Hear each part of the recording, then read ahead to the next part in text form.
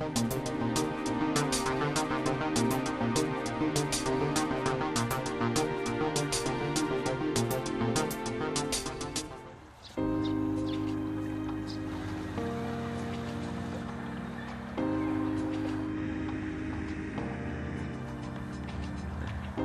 believe children should learn to cook.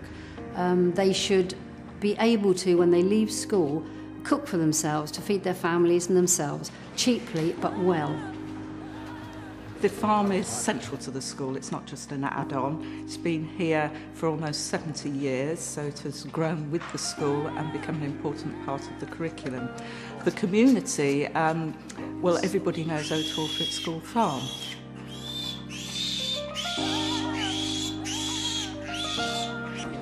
Who's picking up my piglet? I think we've got to remember there's a culture there of supermarkets, isn't it? And things are there readily labelled and packaged in any form from any month of the year from all over the world. And what I'm trying to bring back is that direct link between growing something and then cooking it and eating it. Right, over here as quick as you can. This morning first lesson was year 7. They have 9 weeks practical cookery with me. In that 9 weeks I do a healthy packed lunch with them, and we do a lot of different skills because I like them to use lots of different foods. Today's lesson was about bread making. We're going to be adding some different ingredients. We've got cheese and herbs, garlic, poppy seeds and so on, and they might change it in some way. It's up to you now. You need to take your flour shaker, your flour, and go and get straight on. If you need a sheet, here's your worksheet. Okay, and off you go. Well, we're making bread today, and we're using flour, blend yeast, margarine, water and a pinch of salt.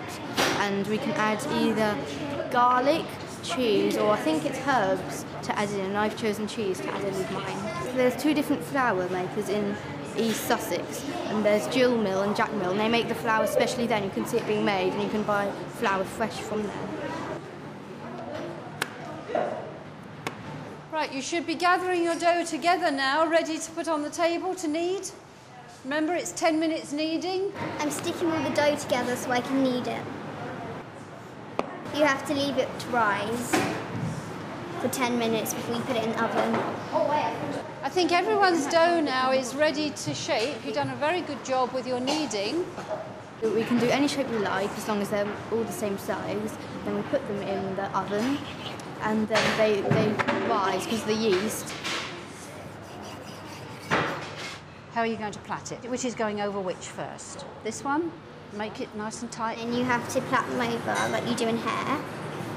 And then this is just a normal roll, and this is a sort of baguette shape.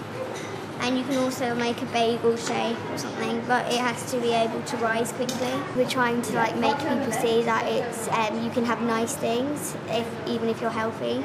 Poppy seeds and herbs are on the top there. The egg wash and brushes are there. My mother was a passionate cook, my grandmother was a passionate cook, and I can remember at the age of 9 I made my mother a birthday cake, and I iced it and piped her name and everything on it as well, and that was at the age of 9 years old. Ready to go in there, good. Remember the tray goes sideways on. Now the problem with bread making, of course, is the proving. Generally speaking, they do just about manage it. One advantage is, of course, at the end, if the bread is only part baked, it can come out of the oven, because you can buy part baked bread in the supermarket. They take it home and just finish it off in the oven and eat it warm. No, you see it's still squidgy, so it's not done. There you go. Now, this one's a little bit more golden because she put cheese on the top as well. The second lesson today was year 9, and we were looking at soup making. Chopping boards are there. Remember, your sharp knives are over here. Herbs are there if you want to use them. The soups were traditional British soups. The leek and potato is Welsh, and it uses seasonal vegetables. The mushroom was a cream of mushroom soup, and the last one was tomato, and they could put basil or orange or peppers in with it as well to make it slightly different. Can you smell the basil? Yeah. If you tear it, you tear the leaf, smell better. It's used a lot in Italian cookery. I chose the leek one because my mum and my dad likes it, and we make it a lot. My mum's never taught me to make it, so I thought if I try it in this lesson, then I could probably make it at home.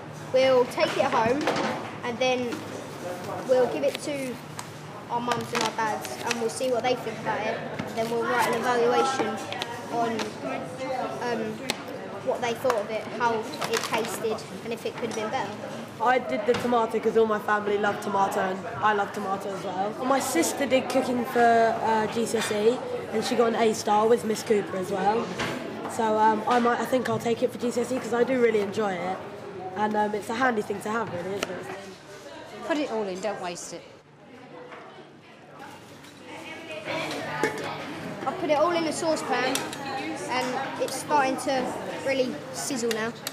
The cream will take 2 minutes and the chives not that long at all. Chop chives up into little pieces. I've practically finished. I've just taken it off the heat and I've got to liquidise it for thickness because it's gone a bit watery. But after I've done that, it should thicken up and then we'll have a soup. Nice. Yeah, they push down.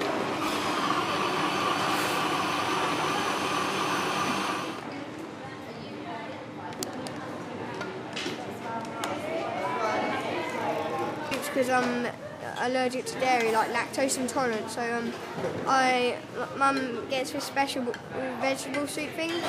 It's quite nice, yeah, and I don't know how this is going to turn out, but I'll be allowed to try it, so I'm quite good at cooking. I want to be a chef when I'm older. I just like the creativity, what you get to make and stuff. I want to open up a special shop called Dairy Free Daniel. Right, soup's here with your clean saucepans, please. I think my mum will really like that because I've done it a bit differently because she only uses the potatoes and the leeks, but I've used chives, cream, nutmeg, and I think my dad will like it as well. Look at the lovely colours. Right, well done. What's impressing you about this then, apart from the colours? The decoration. Excellent, the decoration. You've all made a really good effort today. Lovely basil and parsley decoration. Tomato and orange. Tomato and orange in this one. Lovely, look, chives, chopped chives on top with the cream swirls. Very nice Ecan potato.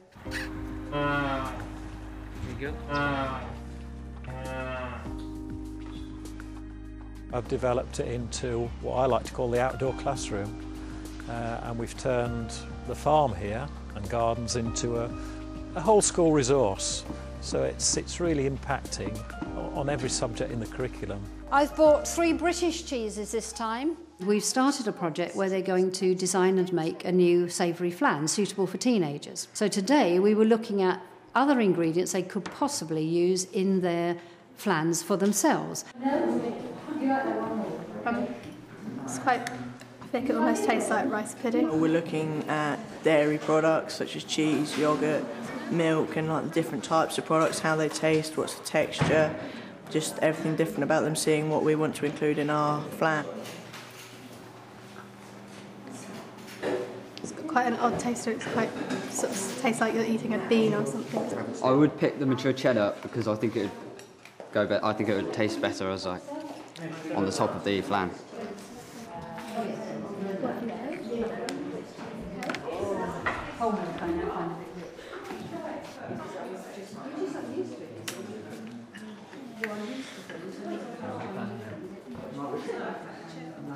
That's disgusting. That tastes like a cross between off cream and normal milk. We follow the lesson with a visit to our farm. The farm's situated at the other end of the school, where we saw a cow milked.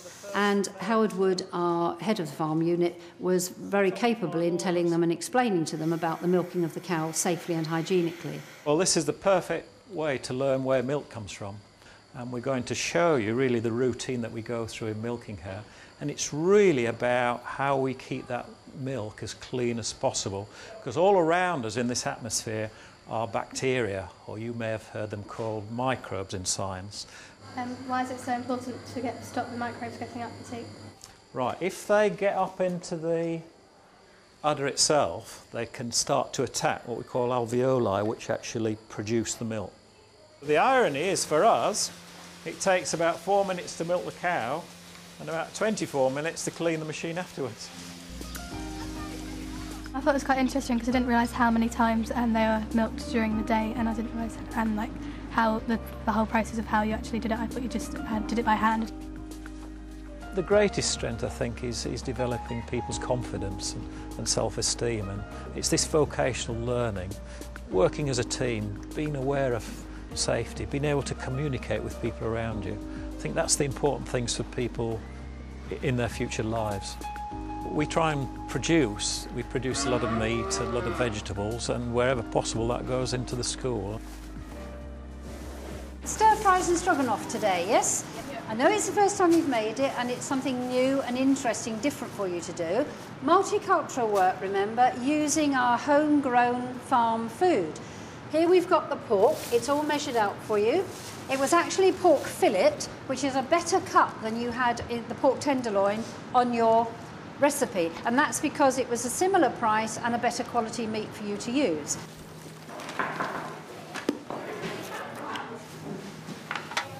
Well, I'm making a stir-fried pork with baby corn. It's the first time we've used meat. I do a little bit of cooking at home. I'm starting to help around the house with the cooking, and because I'm learning here, sometimes I can make a meal for my family at home. I have garlic and I've got ginger if anyone would like to use any. The farm provided the meat for us this time, whereas normally students all bring in their own ingredients. I've got spicy tomato stir-fry sauce, and I've got some soya sauce as well to give it a bit of flavouring. Sauce making, I always use the all-in-one method. The classicists would say it's not as good, but it serves the purpose in the time we have available. Me and my family usually eat it, and then they give me some, they say if they like it or if they don't like it and what I can improve on. We'll put the pork in first, because the vegetables will cook quicker, and until this goes like a nice goldy brown, then we add with the vegetables. It's got to boil.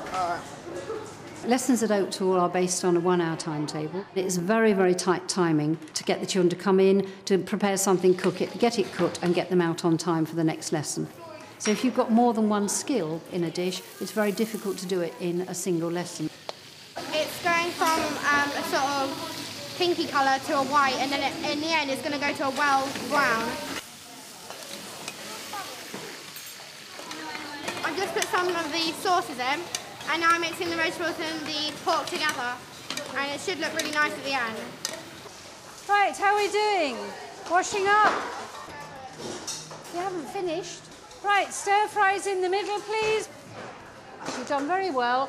You've learnt a new method, you have been better organised. There are a lot more new processes that you haven't done before today. So well done, I hope you enjoy them. And then off you go.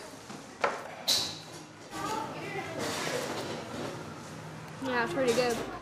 I would hope that every school will be able to teach cooking. It's healthy, it's enjoyable, it's essential to their knowledge of how to eat well, how to eat healthily, about budgeting, about managing things, and it's a very, very good teaching tool for organisation and for planning. If we aim to have students who leave the school who are equipped for life and for being members of the community, then they need to be able to cook. These are the cross saddleback with the large white. It tastes so much better if you've grown it and then you've cooked it. I think it's fantastic.